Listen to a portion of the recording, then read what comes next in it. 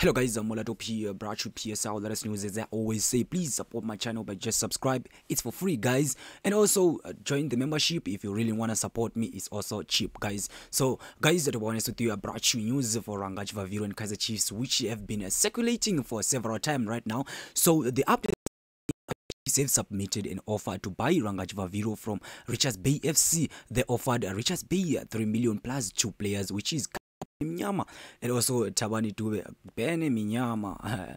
Okay guys, Ranga signed a pre-contract with Richards Bay, and which means he belongs to them. And then there is an update from the agent opposing what the news saying about Murumo Galen's claim that an option have been triggered in his contract, and it would, the deal will end in 2024 June. So this agent said there is no triggered contract, and the player is able to sign any contract with any club of his choice. So he said actually his player is free to sign a pre-contract with a club of his choice. So guys, this is a goal for Kaizer Chiefs, as they've been targeting this guy.